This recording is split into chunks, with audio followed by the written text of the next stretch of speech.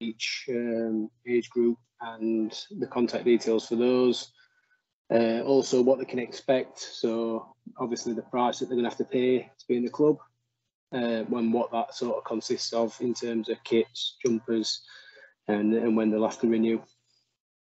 Perfect. Really.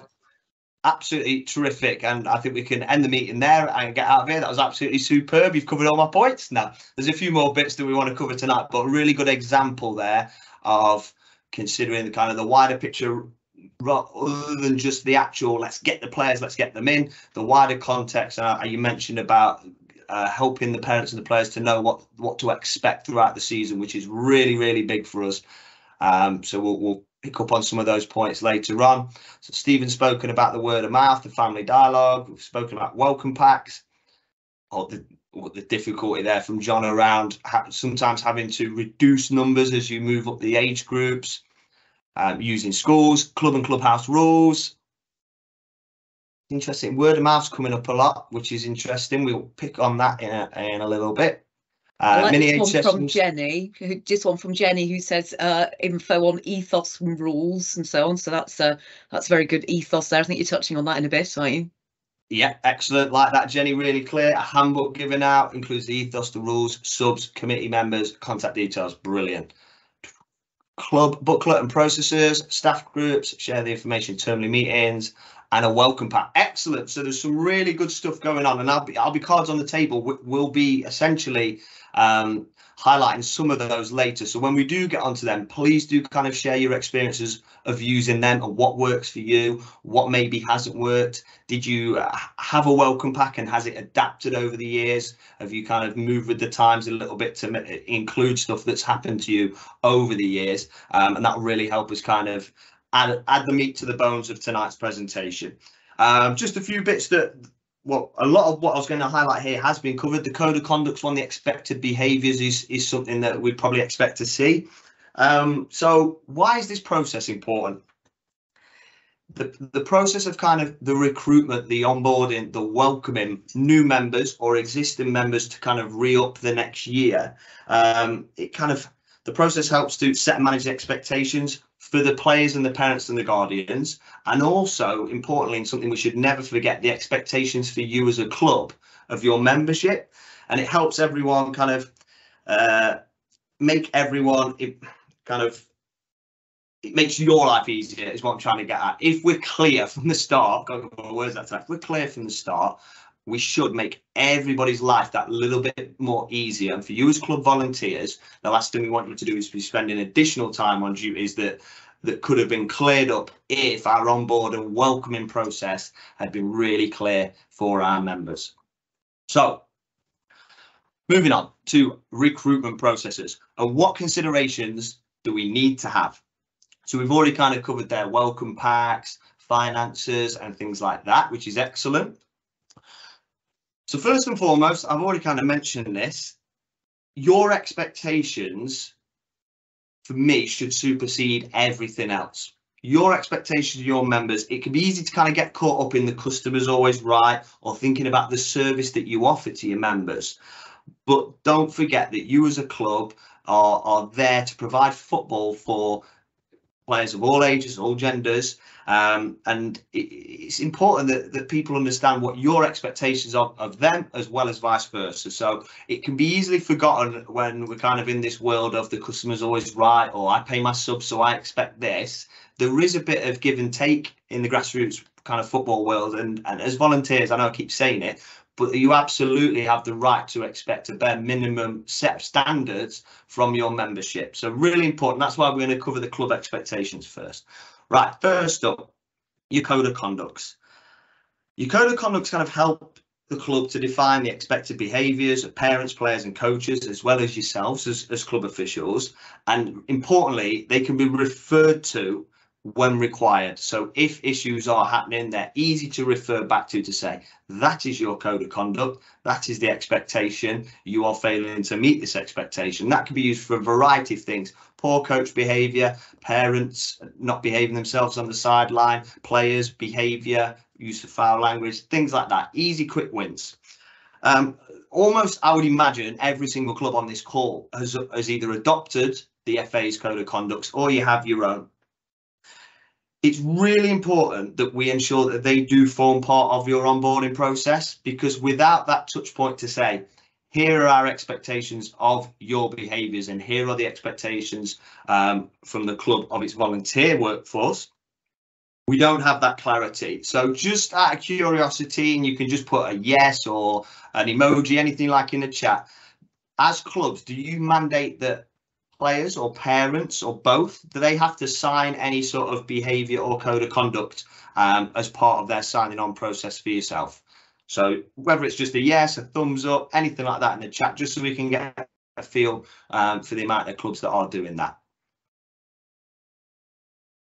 So it's a resounding yes. Excellent. And for me, that's really good practice and something we'd really encourage. A lot of what we talk about tonight is essentially going to be prevent work to try and get you to a point where when issues do come up, we don't have to commit and spend loads of time on it, because there's real clarity for you as a club to say that is the code of conduct that you signed up for. So a resounding yes from the club so far. On to financial contribution or finances from a club's point of view. The question that we'd like you to ask yourself is, are the financial contributions for members kind of clear and transparent? And what we mean by that is not just the total for your subs, as well as kind of the structure, but also in terms of what about fines? What about cautions, red cards, misconduct? What about the kit, which I think Rich mentioned earlier? Who owns the kit? Or does that kit become property of the child after a certain amount of time at the end of the season? Are some parts of the kit owned by the players and the players' parents, guardians? Or does the kit remain always the property of the club? So these things need to be clearly defined in your onboarding process. You would be amazed how many disputes I've had to, and I know Claire will have had to settle, that revolve around kit, to the point of socks at times. This is how it can get to that level. So by being really clear in terms of what is the financial contribution and what does that get for you, we can prevent those issues kind of snowballing down the line. And again, for the clubs or the clubs that do have sort of a support mechanism for those parents that may need that extra bit of support or maybe struggling with the cost of living crisis, is that clearly defined also within your kind of outward facing stuff for your parents and guardians, your wider membership? So that is just something to consider around financial contributions and your expectations of your members. Around communication and attendance.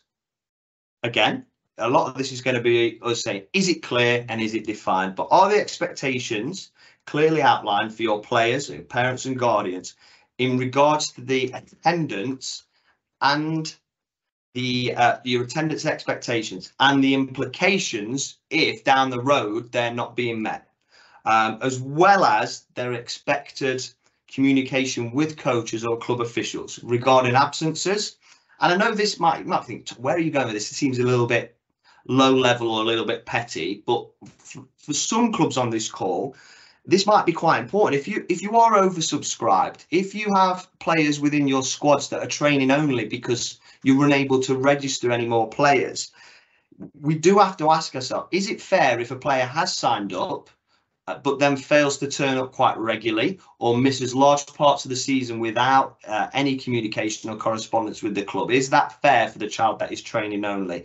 And again, if we're not clear in our expectations of what can and can't happen at the point of signing players on, we can get caught in those situations. So that is just something to be aware of. And on the flip of that as well, and this one's one of my big pet hates, out of just fairness for our volunteer workforce and our coaches, there's nothing worse than planning for 12, 15 players and then 5 turning up to a training session. So are we making it clear as a club what our expectations are for absences and things like that? Because that can start to play a big part in how training is organised and training is managed. And if we're only getting 4 or 5, but we've paid £60 for a quarter of a 3G, for example, that can start to add up and start to have implications down the line. So being really clear in our expectations and our processes around communicating with coaches and the expected attendance of players is something that you may choose, you may not, may choose to look at moving forward. Now, we appreciate that people have other things going on in their lives. They play other sports. They might have county badminton on a night of training. This isn't what we're kind of looking at. We're looking at for those ones where it is persistent over a long period of time, and especially for those clubs that may have a waiting list or training only players that cannot access the competitive your competition fixtures because other players are in those spaces but don't attend. So we think it's we'd recommend having a clear process around that, or a clear definition of your expectations as a club, to ensure that we don't get caught in a situation where a player's not been attending, but we're unable to maybe have that conversation or approach that subject in the correct manner. You'll hear this a lot tonight. Exit routes. Just get that on mute. Sorry. Mute all. There we go. So your exit routes. What is the exit route from your club, and what is your policy? Again, out of curiosity, if you can use the chat again, do you have a defined kind of exit route or a deregistration process at your club already, whether that's within your club rules, or if that's maybe on your signing on documents or your welcome packs and things like that? I loathe to use the word kind of releasing players, because as a grassroots kind of organisation, that's not maybe the word that we're looking at, but there will be times where players do leave or are forced to leave your club. I think we'd always, just with that caveat that in grassroots football, we don't expect clubs to be releasing or deregistering players based on a coach's perception of that player's ability. That's not kind of what we're looking at. We're more looking into issues that have happened around the club or persistent behaviour issues and things like that. So we've got a couple of clubs coming back saying that they do, which is excellent. We'll cover later on some poor practice, which Claire will do, which we've experienced over kind of the last 18 months. And it's interesting, Andy's just put that they do, but it's not fully documented. And you'd be amazed at how many of these issues that have come across our desk could have been kind of prevented by having a real clear onboard process, which means when they do leave the club at whatever time that is, we've got real clarity to say, this is the process, this is what you're entitled to, and this is what we will do as a club. So we'll come on to that a little bit later. So moving on. So we've covered your club expectations, and please do always put the club expectations front and centre to what you do as an organisation. So important to remember that. So your player and parent expectations. What does their membership get them, essentially? That's what we're asking. Or what does it guarantee them if they sign up and they become a member of your club? Well, first and foremost, what are the training commitments from you as a club and the training offer for their sons or daughters or them as players?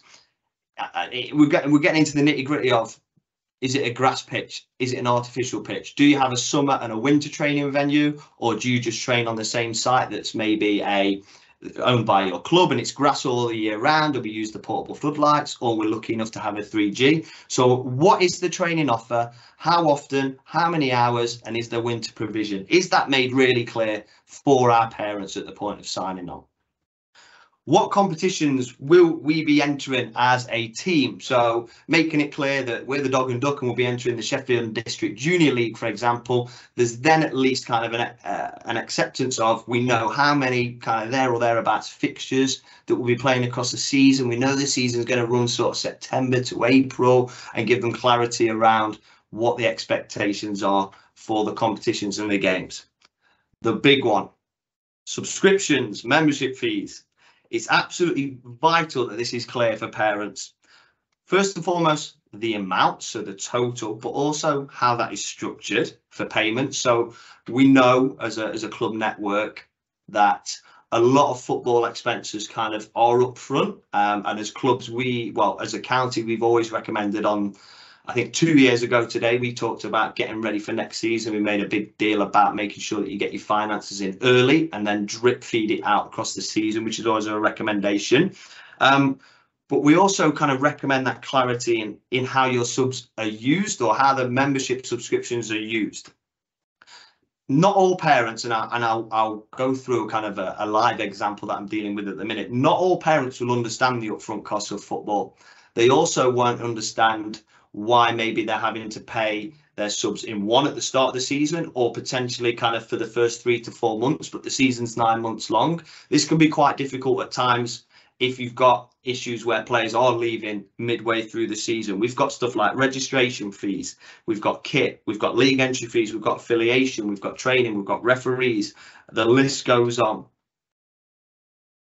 So it's really important that we're clear with that, to help parents understand the associated costs with football, and to help with our final point, which will be refunds in a moment, on the finance section. So just as a live example, I'm currently dealing with a complaint regarding a player that's left the club, and has left the club pretty much 50% of the way through what we would kind of say is the season, the September to kind of April season.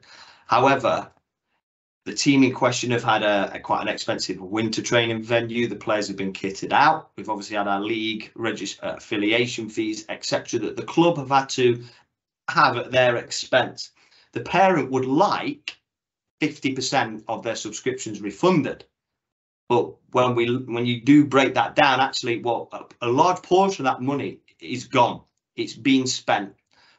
So it doesn't work for the club to say, absolutely, you can have that 50% back. They're of the position that actually, no, the kit was X, the training venue was X, and therefore what we'll like to do is offer you a pro rata of the subscription fees minus the cost that we've had this season. As you can imagine, it's going back and forth, because there wasn't that clarity at the point of the start of the season, of the onboarding process, to say, this is what your subs are spent on, and this is our refund process. So it is really common for that one to come up. And again, we're actually, although we were pretty much slap bang in the middle of the season, this particular team's season is about 75% complete, just based on their divisions and their fixtures. And again, that's not being taken into account by the parent in this example. They're just saying, we left in on this date, that's halfway through, I want 50% of my subscriptions back, which it's not going to happen. And actually, in that instance, I'm back in the club to say, stick by your guns, because you are doing the right thing. But it is really common. It's the most common complaint we'll get around this. It is around refunds and subscriptions.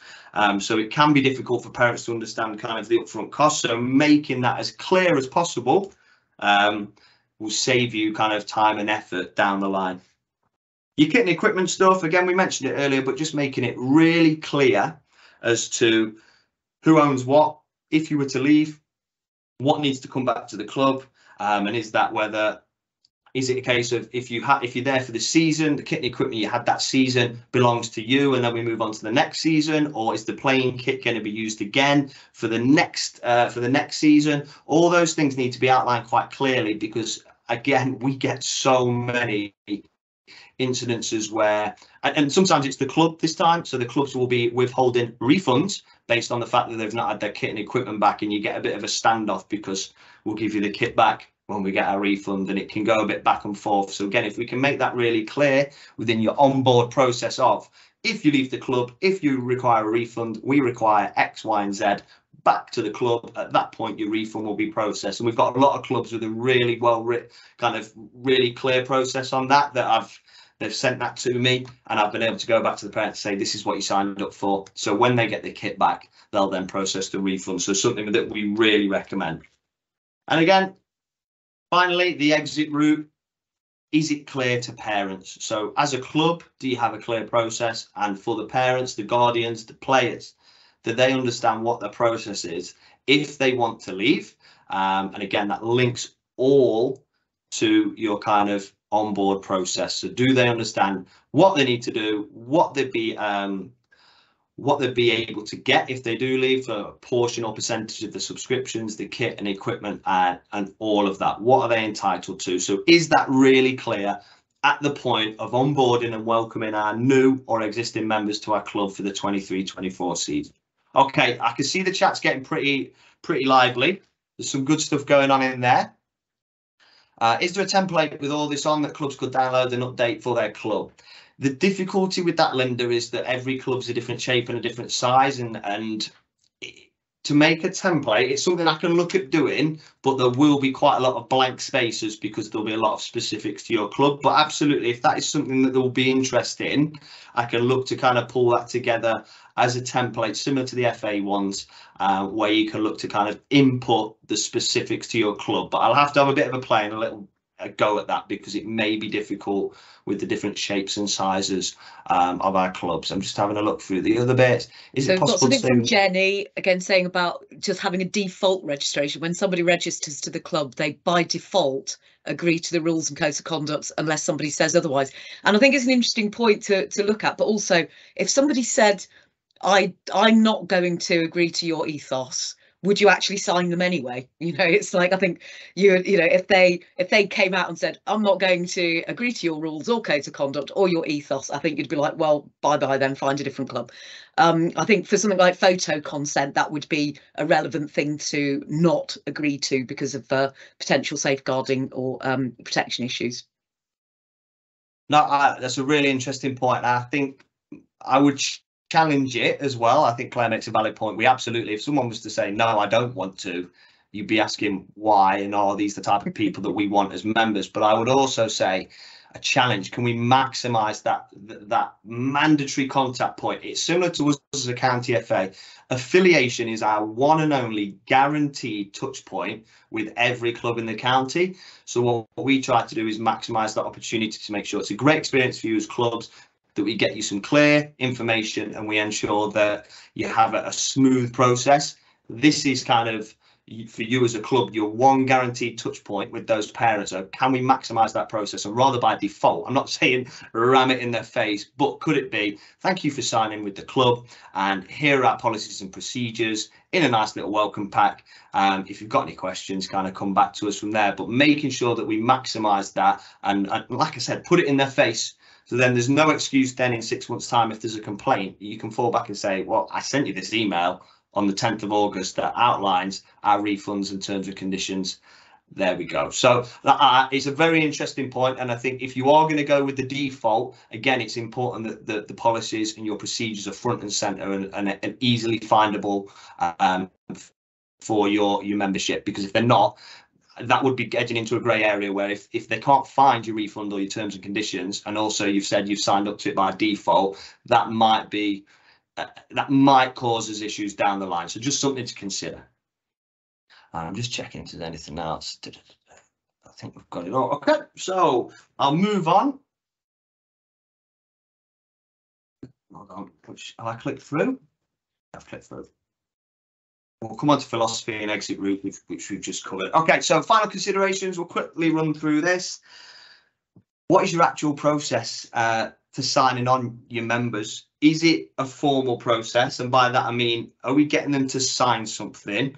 Who's signing? Is it player and parent? Is it parent and guardian, and vice versa? These are all things to consider. And the big part around your kind of signing on process, is it clear and is it easy to understand, so that if we as a club, if a parent or a player or a guardian need to refer back to it at a later date, is it crystal clear? And for me, that's the challenge, and that's why I like Linda's idea of maybe that template to try and add some clarity to it. But it's got to be nice and clear. I'm scrolling down there. So I'm just catching up on the chat because I've gone right to the top. An electronic form, interesting. So I think I've written on here, it might be down the line, actually. It's on the next slide, I think. Kate, would you mind unmuting and just kind of explaining your electronic form a little bit, if you're willing to? Yeah, we trialled this year with the Google's form, so basically mimicking everything that's on the previous paper document, just to make it a lot smoother, cut down admin, cut down costs for the club, and it speeds the process up as well. Awesome. Are you getting the parents to kind of tick a box to say, by ticking this block box, I'm agreeing that my son or daughter is a member of the club? There, adhering to photo consent, etc. And then at the bottom it outlines that they agree to conform with all code of conduct, etc. that the club runs. It seems to have worked well.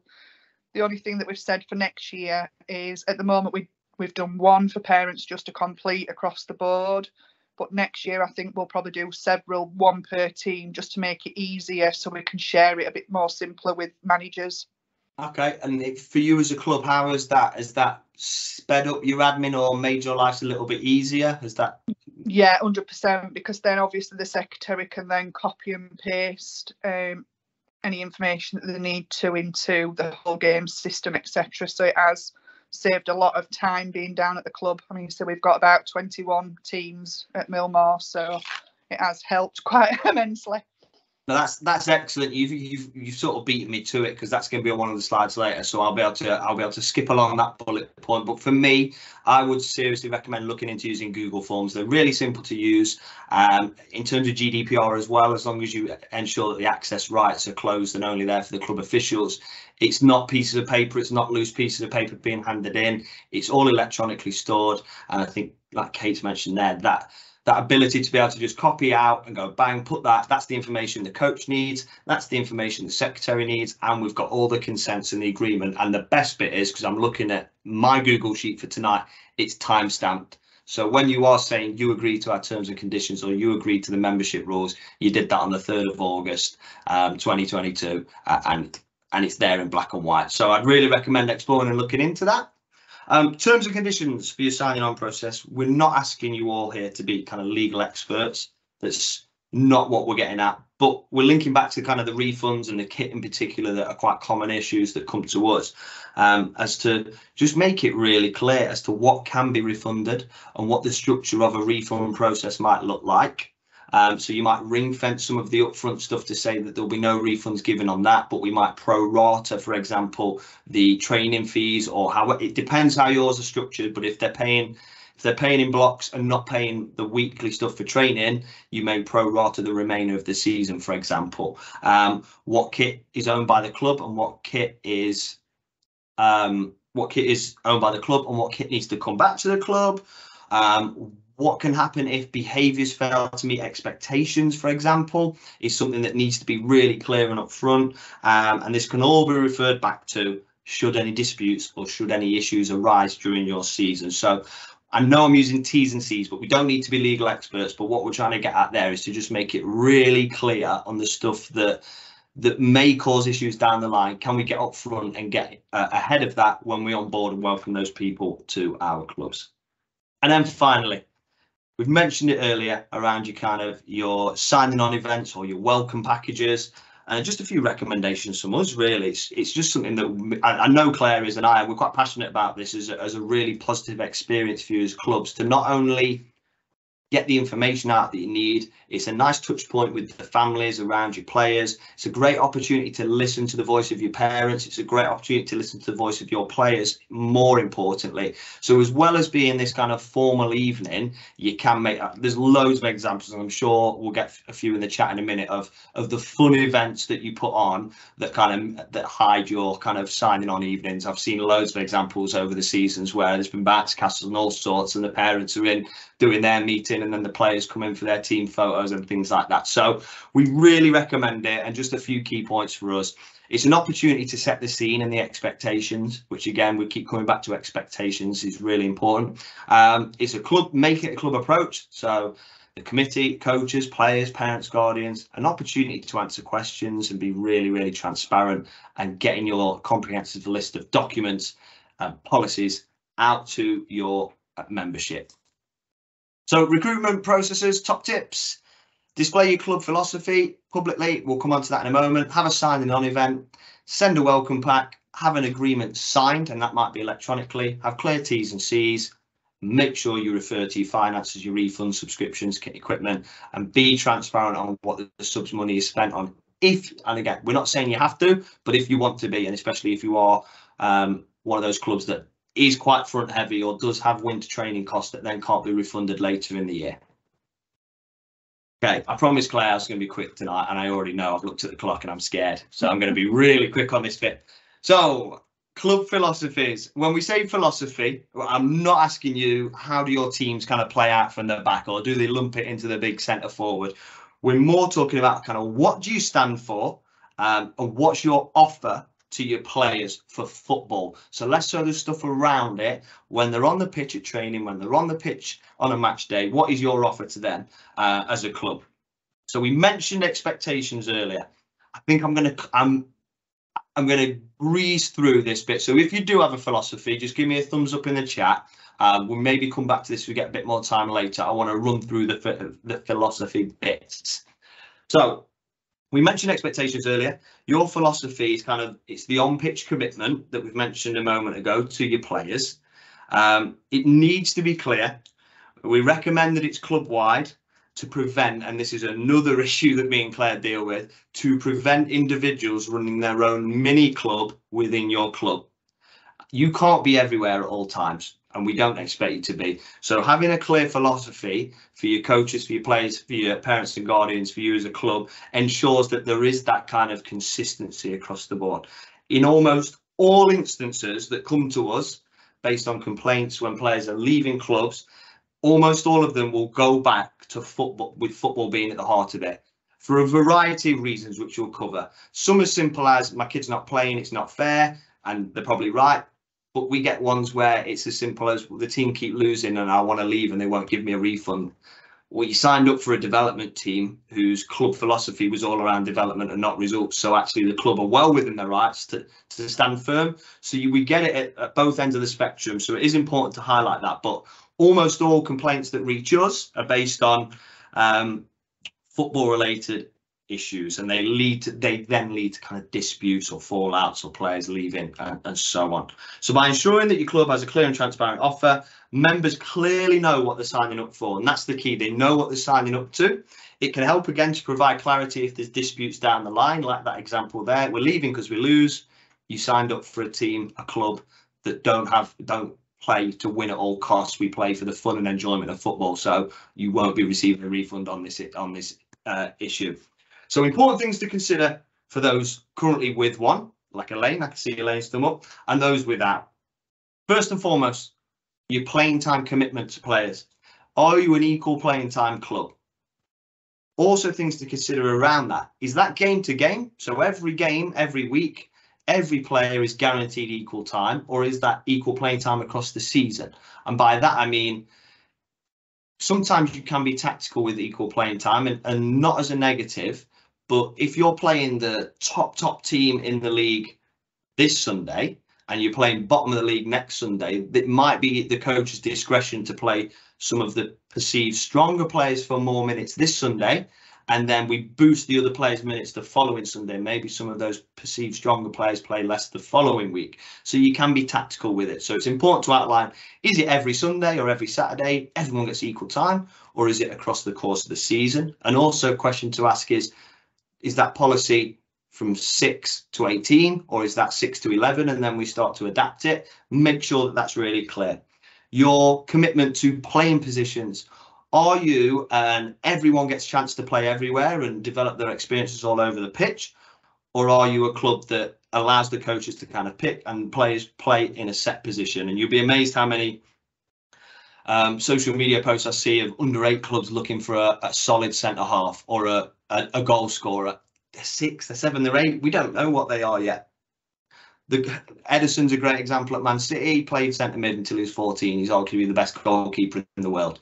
So that just shows how little us as coaches can really know what's going to happen in 10 years' time. So what's your commitment to positions, and do you deliver on that? And does that adapt with age? Do we say everyone plays everywhere to 11, and then we start to specialise as we get older, from 12 to 16, and then into real competitive football?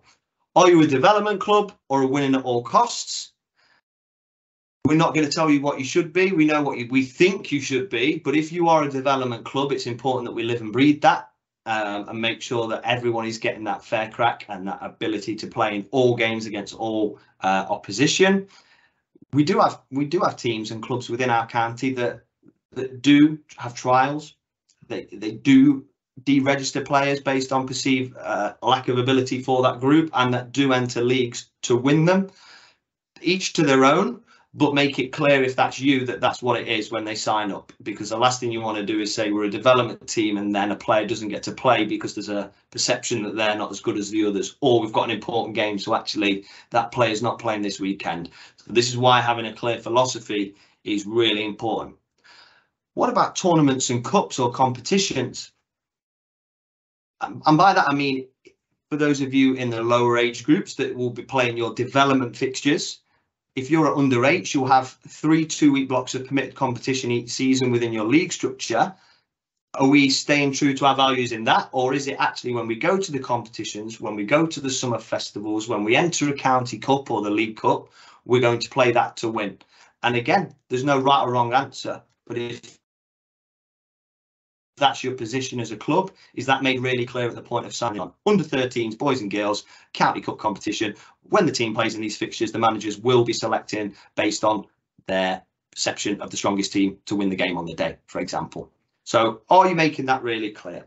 And then the last couple, your club coach philosophy and behaviours, it's just ensuring that they align to your club's philosophy. So if you're a development club with equal playing time, equal position time, are your coaches living and breathing that? Just to ensure that there's no inconsistency that may lead to complaints. And then discipline. Are we consistent and fair with our approach to discipline issues? So there may be times where people do lose their rights to play equal playing time, for example, based on disciplinary issues that they could actually be cautions, red cards, misconducts, or actually it could be behaviour against the code of conduct and expected behaviours of your club. So are we ensuring that as a club we have a nice, consistent and fair approach to dealing with discipline? So a well-written and clear, sorry, I'll read that again. A clear and well-written club philosophy should confirm your offer to its members. It's a clear and transparent commitment at the point of signing on. It should set the expectations of what players and parents can expect. It should ensure consistency across the club. It should prevent managers operating in silo, which we get quite regularly. And it should help to manage player, parent, guardian related complaints as and when they come up. So by having these philosophies in place, our values, they're on the table for everyone to see. Everyone knows what they're getting. And then if we do get issues, so the example being a player's pulled because a team's losing each week and they want a refund, well, hold on a minute. You're not giving us any time now at March, for example, to get another player in. You signed up for a development team. Unfortunately, there'll be no refund in this example. But on the flip of that, if a player's getting no minutes at a club where it is about development, it's about equal playing time, actually that parent could be well within their rights to complain and seek to deregister their child from the club. And then you may feel, actually, yeah, we've not delivered on what we promised. We'll deal with that as a club, but we are willing to give you a refund as we've not delivered on that on this occasion. So your club philosophies are vital, and we recommend that you have them kind of customer facing or members facing, really clear, and you can use that also as your marketing. If you are going to shout about how inclusive and how welcoming and equal playing time and etc., fun, safe and engaging, it's all there, and the type of things that parents and guardians will want to see at the point of picking the phone up or sending a message to you as a club. Okay. So I got through it all in twice as long as I told Claire it would take me. So on to the deregistration processes, and Claire's going to run through kind of a few scenarios and use them to kind of discuss the importance of your clear deregistration process. Like I said at the start, for us, by onboarding members in the correct way, that is your deregistration process, because at the point they come to leave, there should be real clarity for them to say, this is what I signed up for, and I'm now leaving based on X, Y, or Z, or I'm now leaving and I'm entitled to a refund, or I'm leaving and here's your kit. So by having a really clear onboard process, we hope that that will then prevent issues down the line. So deregistrations can, and they do happen. It's a variety of reasons. Players could be moving away. They could be unhappy at the team. There may have been some behaviour issues. The list goes on. They should never really be, for us in the grassroots community, based upon a coach or a couple of coaches' perception of a player's ability. So working through the scenarios, we hope to demonstrate why the process is important, as well as what your processes should and should not include. So I will pass over to Claire. Click along one. Hello there. Yes, so one of the reasons I was very interested in this particular topic is I get a lot of club welfare officers that will call me for advice on this particular issue around deregistration, as well as parents that will phone me up to kick off about the way they think it's unfair treatment. And what tends to happen is that within the club structure, everything's going fine. There's not an issue. This hasn't come up before particularly, so they've not needed to think about a process for it. And then all of a sudden, something comes in that's very complicated, and you've got 4 committee members spending hours and hours, in the evenings, at weekends, sometimes being bombarded with calls and messages around actually something that, if the process was in place in the first place, you could just have sent them that and go, that's the process, you agree to it, and then block their calls. Now, we wouldn't always say block parents' calls, but the people that have been involved in these sort of issues will understand what I mean by that. So I've just picked a few scenarios that are pretty much real life cases for things that I've dealt with, and I'm sure Tom's dealt with, and other colleagues at the FA, at the county FA as well. Some of them you might recognise because you'll have had something that's very similar, because these are real life scenarios. So here we've got in scenario 1, Ms Jones, that could be Ms Anything or Mr Anything, takes exception with the manager's decision to sub her daughter during a fixture, and then, because people like to be very public about this, puts scathing comments about the team and the club on a public social media. The manager sees that and decides arbitrarily, straight away says, I'm sorry, but that's it. Manager gets really cross. I'm deregistering your daughter. She's no longer available at the club, and then removes Ms Jones from the team's WhatsApp group straight away. So then the next bit that happens is the parent has no method of communication with people. So she complains to the FA safeguarding team, saying that the manager is a bully and has emotionally abused her and her child. Now, has anybody on the chat had anything similar to this, or had issues with social media posting? If so, just put a yes in the chat and I might pick on you, which will stop people putting a yes in the chat. Some of the issues are urgent. Yes, John.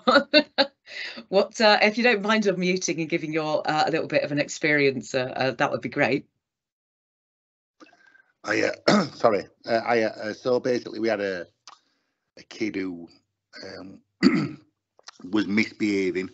We told the parents, look, guys, the behaviour's not cool. Can we have a word? And the parents sort of did that sort of, not my little Johnny, he'd never do that sort of thing. Then we invited a parent to training. The kid behaved better, carried on a bit a week later. So we sort of told the parent again, and they sort of just blamed us for it.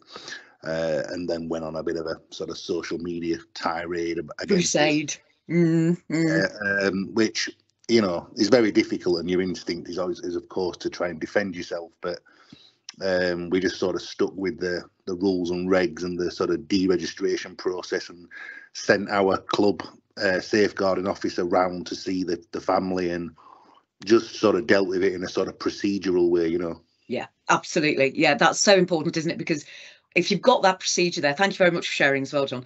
It is annoying when people go on a social media crusade. Social media and appropriate communications should, of course, be in that code of behaviour as well, because it is much more prevalent. Everybody uses social media, so that kind of communication needs to be in there.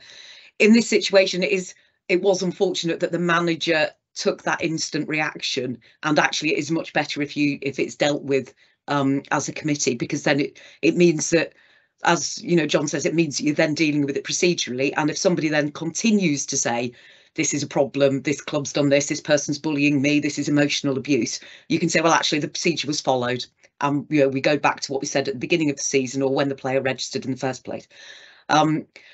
So often people do complain to the FA safeguarding team. The other element of this, of course, is that then it means that for the manager it's a very stressful situation too, because they're being directly accused, and a good procedure and process helps to support your managers and coaches within the club structure too. Thomas, next slide, please. So here we go. Under 14 player Josh, he started swearing at the manager and the relationship had broken down. He stomps off, kicks off all the time. However, the parent, of course, believes it's the manager's fault because the previous management team were much better and were, able to deal with Josh. So they've made a complaint to the club.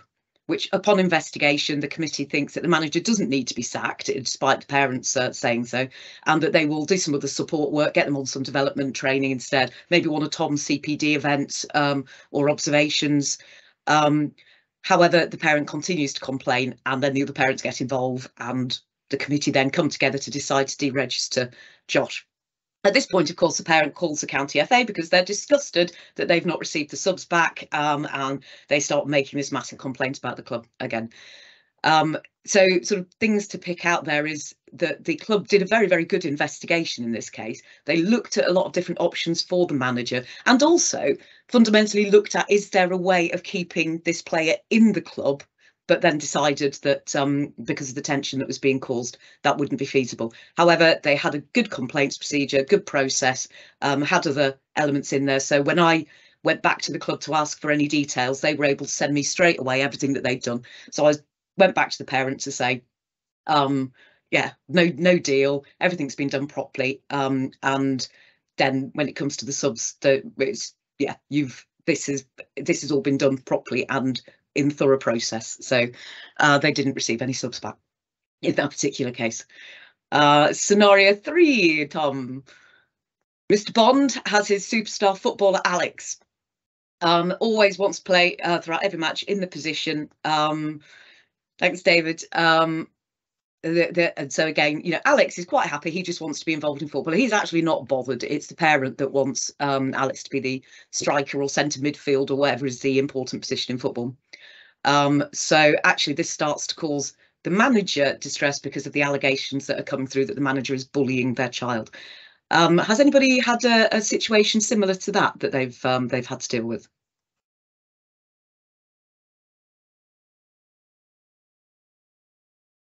No. Well, I know that people have, but possibly it's coming to the end of the session and people might not necessarily want to share. John has. John, you've had everything. Yeah, I mean, it was the same people for the sake, but the mother of this kid, rather than sort of accept her child's, you know, role in it all, went on kind of saying that, making a bunch of sort of unfounded allegations against me and my lads who helped me coach, which, you know, our safeguarding officer fully investigated it. But it is, you know, it's very distressing when people are sort of saying stuff about you, as we're volunteers, aren't we? Yeah. I mean, what I was going to put is that I kept a personal log throughout all of this, as advised by our safeguarding officer, just so that, like, when it came to, if it ever came to at the point of it sort of being investigated or whether, we could say, look, this is what happened at training on this day, this is what happened on Sunday, this is what happened at training, and then you've got sort of a kind of an historical account to go back to. Plus also took to communicating via text message after a while rather than via phone call, just because I think that sometimes gets into like he said, she said thing. Yeah, so there's no written record of the conversation. That's the thing. And then as soon as these allegations were made, I just said, look, it's all written down, you can see. So what this person's saying is entirely unfounded. And I think that's the thing that sort of, we were then backed by everyone after that, really. I mean, it's, you know, people are perfectly entitled to decide on the method of communication that they want to use. So if you get to a point with that and you say, we're no longer accepting phone calls, we're actually do all of this through email or through text, because we need that written record. And also because why should you accept phone calls at sort of 10 o'clock at night from parents that are still wanting to go around the same churn? And sometimes you have to just manage that and say, no, this isn't acceptable. We'll pick the time that we communicate and the method of communication as well. And again, a process will allow that. So there was just a very quick last one here. This is a very, very tricky situation. This was in a club where the parents had split up and the dad wanted to take the child to a different club and actually had made an approach to the club and said, can I register my child? And the club had said, oh yeah, that's fine. But then mum didn't want to deregister the child from the other club. So that did get pretty hairy. And ultimately what happened with that is that the two clubs decided to talk to one another to actually get straight what they felt was the best thing in the interests of the child and to really put the child at the centre of it. And one of the things that we have to remember about deregistration is that you're not only deregistering the child, you're deregistering the parent. which sometimes for some parents, particularly in this situation, mum had a lot of friends in that club, and actually it was going to be make a big impact in her life if she lost that social element as well. So the consideration can sometimes be around the impact on the rest of the family too. But I shall move on from my scenarios, Tom, because I think we're, people started running out of time. Yes. Okay, I'll rattle through the last bit. I think I'll let you read through that slide at your own time. I think I've noticed, kind of sitting back and just watching the last 10 minutes, that a lot of this might have come across as all these horror stories and negatives. But I think what we're trying to get at tonight is let's cover our backs for those kind of what if moments, but also your onboard and your welcoming process for your club is a really, really exciting and positive time. And you can really kind of I'm trying to explain it.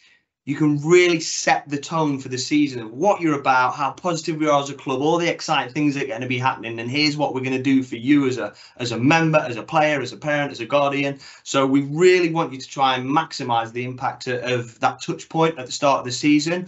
But by providing the clarity, you can kind of cover your backs for anything that comes down the road, but you can also really, really drum up the interest and excitement. And again, that can be part of your marketing or your advertising for new players, to shout about what your club's offer is to its members and what makes you different and what makes you so good.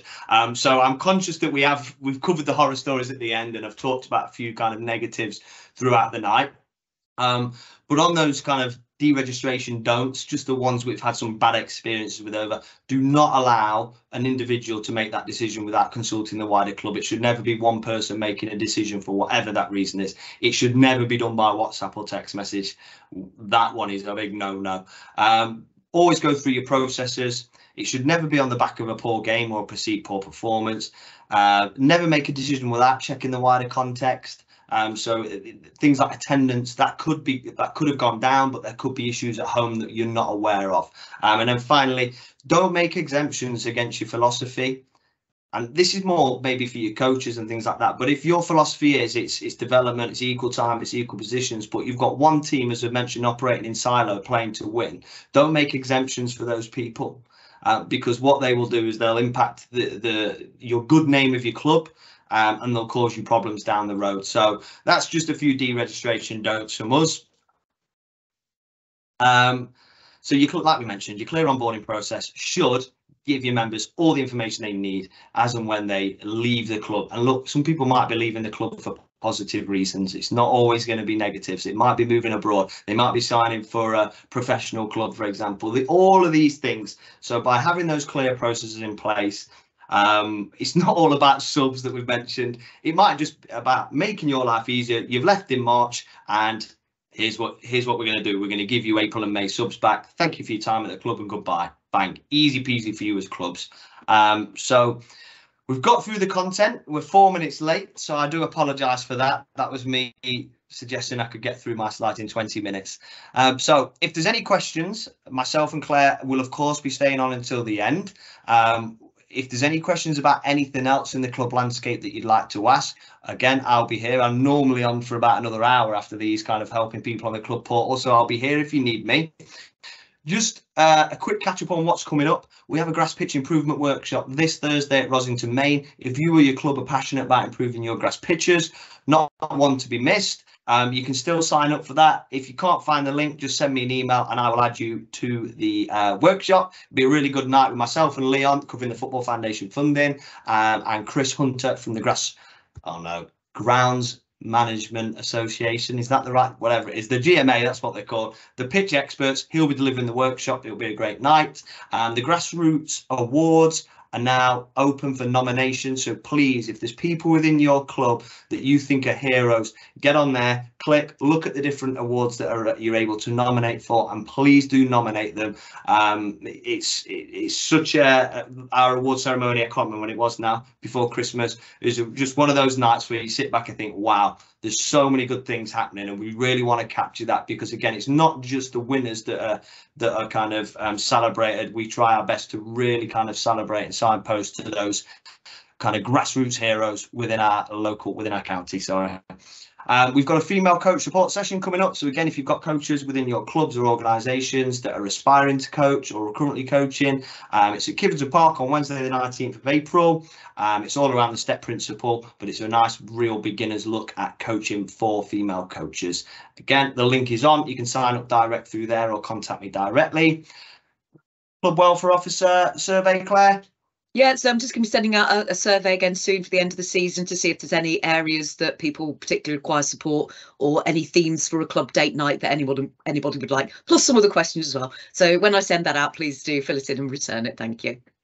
And Football Foundation Energy Fund was only announced yesterday, so please don't ask me any questions on this. I've not even been able to click and go through it yet. But in short, it's a pot of money for clubs to tap into to look at energy saving ideas and stuff around your club. So please do click the link and check that out. There may be some funding there for you to look at reducing your energy bills, heating bills, etc., etc. So worth looking at. Finally, the next club update that I promise I will not go 7 minutes over on is all around affiliation. For those of you who don't know, next year, or sorry, the 23-24 season, affiliation will be a totally different process for you as clubs. It will no longer be on the whole game system. It will be on the club portal. So we will be going through the process. We'll be going through the new things you need to know, the new automated process that will be speedier and quicker for you as clubs. So we'll be doing that. In fact, why have I not put the date on? It is in April. I'll confirm the date momentarily. But the link there will take you straight to our page, which has all the information on the date that's just loading. We are doing that one on the 17th of April, Monday the 17th of April. So join us for that one and we'll run through everything you need to know around the new affiliation process. So that is the deck complete. As always, this has been recorded, so what we will do is we will put the link, we'll put the video onto our YouTube channel. I will send you a copy of the slide deck first thing tomorrow morning. Actually, that's a lie. I'll need to wait for the video to process. It will be tomorrow afternoon when the video is processed. I will then send you the slide deck, a link to the recording. Feel free and please do share that with as many people at your club as you feel it may be appropriate for. And then just again, a final thank you for giving up an hour and 8 minutes of your Monday night to join us to talk about the club world and the club landscape. Hopefully you've taken away some ideas, or maybe I think tonight's been more about reaffirming some of the really good practice that's taking place. Like I said, I will unpick a template. I'll have a go and see if I can pull something together for you. If you want to talk to me about electronic forms, Google Forms, please get in touch. I'm always banging the drum for trying to get as much stuff as we can electronic to make your lives quicker and easier. But if you've got any questions off the back of this, either put it in the chat now or stay on. I can see John's, or send me a direct email and I'll be happy to assist where we can. So once again, thank you for your time tonight and enjoy the rest of your evenings. You are all free to go. Thanks, everybody. Thank you.